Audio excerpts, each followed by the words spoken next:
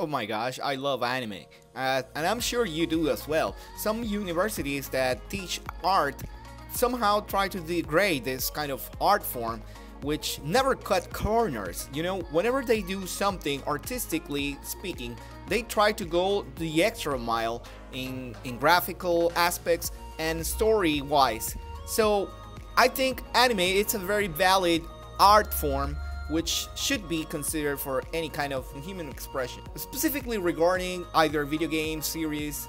Anyways, I was watching Zeta from Grand Blue video game, and then I noticed that light did not reflect on her hair, and of course we have normal issues here as well. And I thought, well, this is weird. Why is not reflecting? Why is not working like the regular shader we know?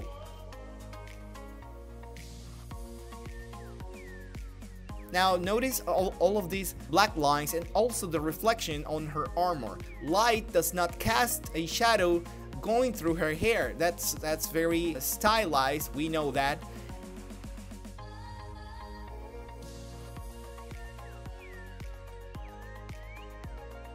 And if you watch this animation closely, you'll see right here on her hair, you will notice that it's reacting to light, but it's not any light, any regular light, but it's just an one direction light. Okay, and here, if you can see the difference, now the light is coming from another source. And so I thought, well, this is not reacting realistically, and of course we don't want to do that. What we want is to stylize as much as we can the highlights and also the shadows on the characters. That is what makes anime look anime. You know, it doesn't have to make sense light-wise. Of course you can do that, but in video games like this, you know, you can see the light source, the principal light source is coming from only one direction. So I thought to myself, okay, what are we doing wrong? In the sense that I always speaking plural, by the way. What am I doing wrong that I'm not getting this kind of look, or that I'm not doing to get to this point? And if you notice here, her forehead has hair in front, but it's not casting any shadows. Also, her face does not change any light features. And you can see the rest of her stomach right here is not casting any shadow. So it's obvious that the light is not reacting to this model. So I thought to myself, okay, what do I need to do to make this on Blender? I mean, why can't we drive lights like they do on those games or on those anime productions? Because, you know, they are stylized. That's why we like this kind of things. So I was doing some really nice tests, doing the backcull method, and also the freestyle strokes.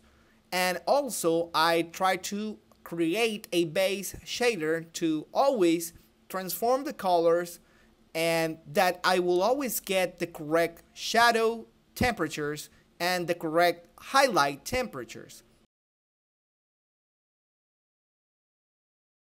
Don't forget to subscribe, please. Put that thumbs up for the like on the video.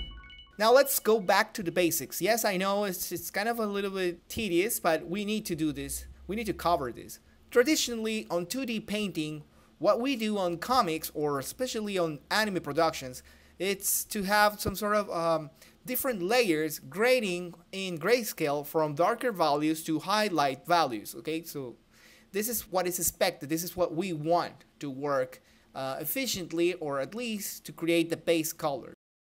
And what you do is to create a layer on top, and then fill that layer, and then switch that layer to color. But then you get muddy colors, you get unitones that, you know, are not really appealing. But what can you do when you get the temperature wrong? Well, you correct the levels directly on the grayscale values, and then you get this kind of modifications right on the fly. But we'll still get the monotone.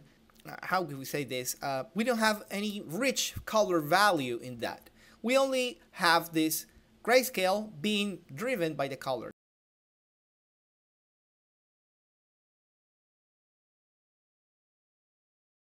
So we went from this kind of dark to this kind of light, because when we're painting, we don't know how much dark or light we need on our image, so therefore we paint on grayscale, or rather there are different methods to paint, that's not the only one.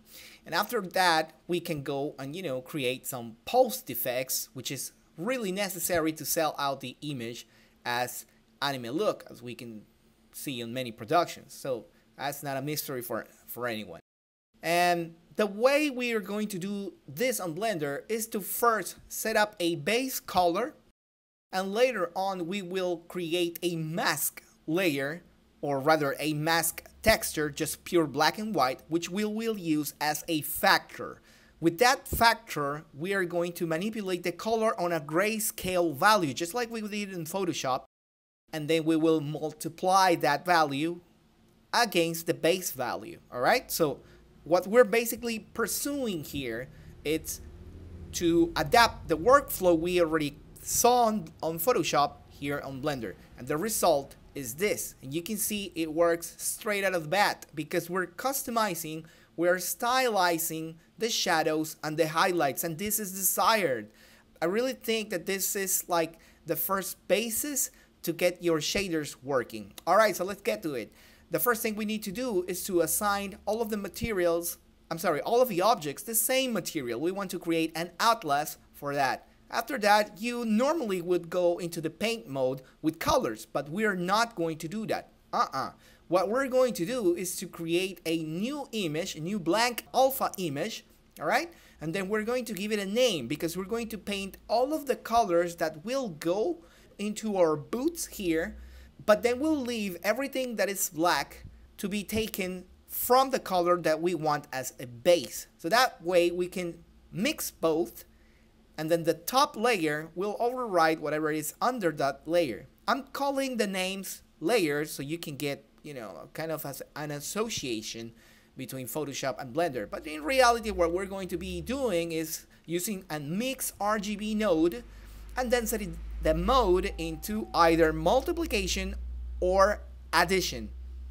Additionally, I'm creating 2 extra RGB nodes here because I want to drive my base color and then also the lower part of the boot.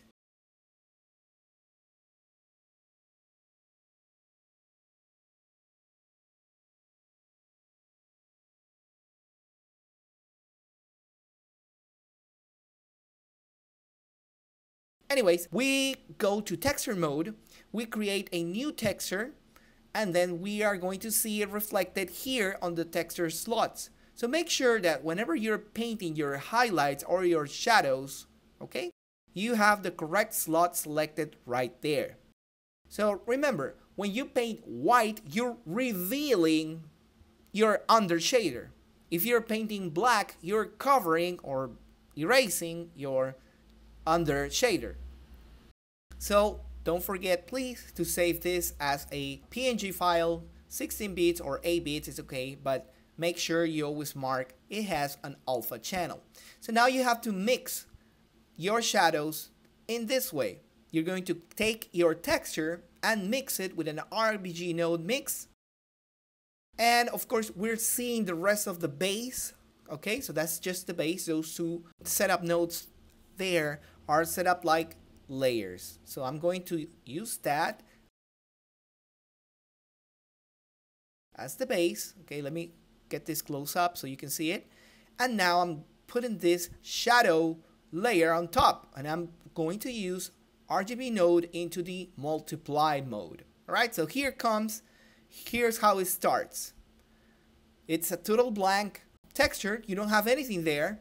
Now we need to select, and by the way, this one is on add because I'm adding 2 colors there, the base color plus the white parts of the boot. So let's go back to the mask shadow layers. I'm sorry. Make sure you're selected there, but then you will not see it reflected on your texture slots because there's some kind of glitch on Blender, and you need to switch back from object mode to texture paint mode. That way it will update. So right now it's all updated. I see my texture slots in place and I'm ready to paint. Okay, so this is probably something I left forgotten selected out here. Yeah, that was one. Now let's select the boot.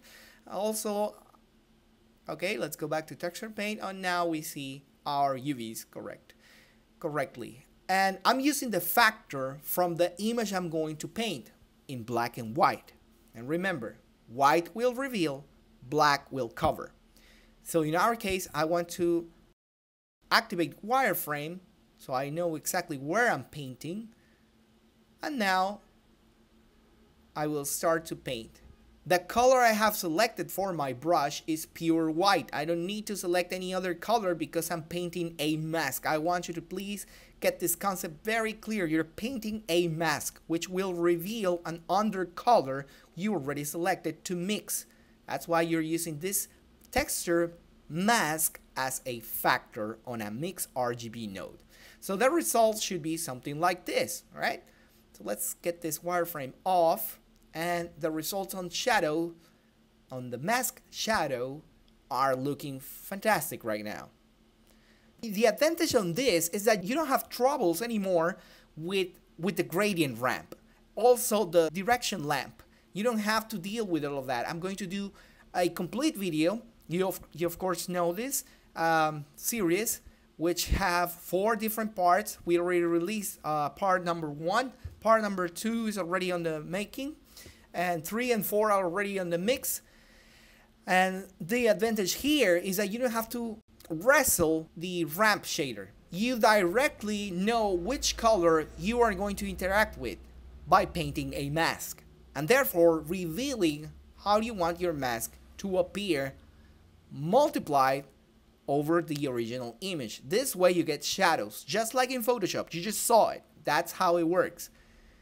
And so I thought, all right, so if we have this already looking this way, how should the highlights react? Because if we want the boot to be lit from a different light source, how are we going to make those highlights, which are still, which are not dynamic, how are we going to make them react to the light? Well, that is coming in another video. I'm sorry to leave you hanging like this, but you know, time is very short for me, and I really want to finish this model before New Year. I really want to get going with the series, and this is just a work in progress, as you can see, but the final product will have even more setups. This is just the basic setup as we saw at the beginning. So right now you can see it pays off, because if you move your base color, all your upper layers will react accordingly, just like if you were moving the color in Photoshop.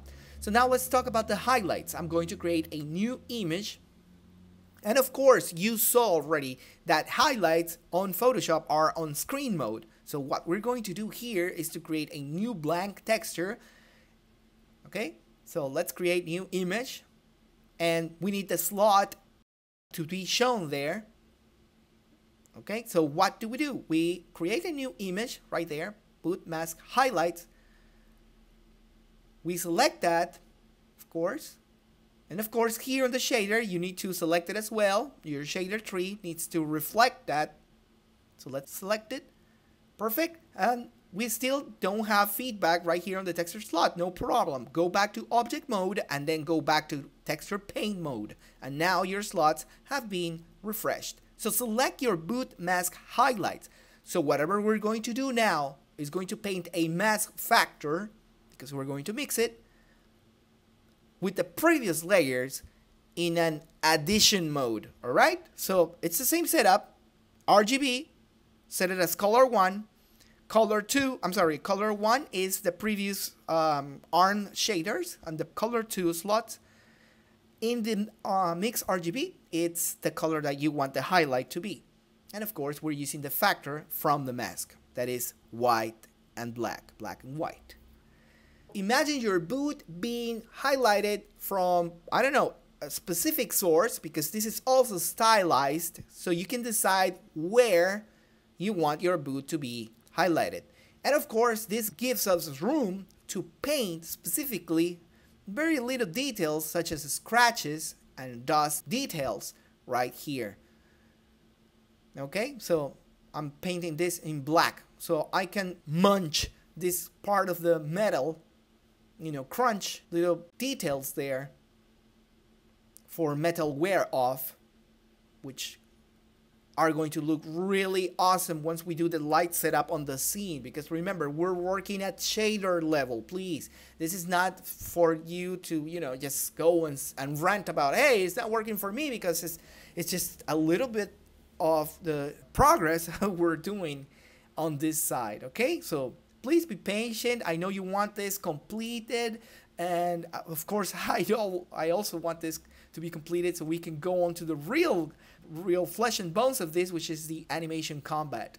Of course, that's gonna be awesome. I mean, working with grease pencil, all of these effects. Anyway, so you can see the boot here, and now it's got that little details on the highlights. And of course, since the highlight is manipulated through your RGB node, then you can upscale it, you know, make it lighter, make it darker. I'm gonna mute it and then unmute it, and you can see it right here. You're seeing your boots completed, and how you're going to lit this will come on another video. For now, this is Pierre Schiller signing off. Thank you so much. If you found this video through your related videos, don't forget to click like and share. That way other people can find it as well, and you support my channel. You can help others too by clicking the like and subscribe button. We are all part of the same journey in CG production. Let me know in the comments how is it going for you after watching this in your own journey. Thanks!